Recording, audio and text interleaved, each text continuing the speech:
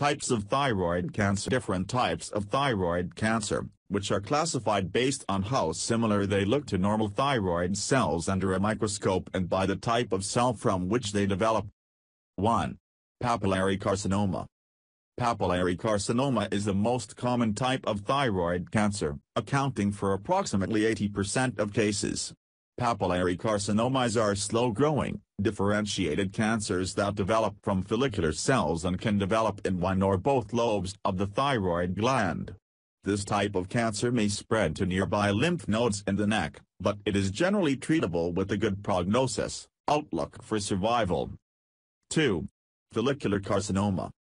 Follicular carcinoma is the second most common type of thyroid cancer, and accounts for approximately 1 out of 10 cases.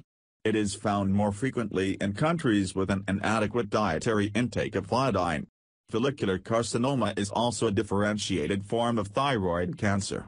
In most cases, it is associated with a good prognosis, although it is somewhat more aggressive than papillary cancer.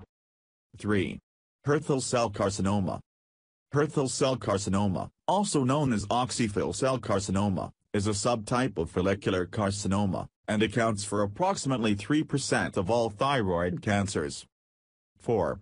Midori thyroid carcinoma. Midori thyroid carcinoma develops from C cells in the thyroid gland, and is more aggressive and less differentiated than papillary or follicular cancers. Approximately 4% of all thyroid cancers will be of the Midori subtype. These cancers are more likely to spread to lymph nodes and other organs, compared with the more differentiated thyroid cancers. 5. Anaplastic carcinoma. Anaplastic carcinoma is the most undifferentiated type of thyroid cancer, meaning that it looks the least like normal cells of the thyroid gland. As a result, it is a very aggressive form of cancer that quickly spreads to other parts of the neck and body.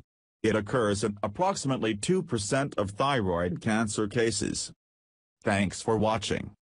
Subscribe us to get more health tips.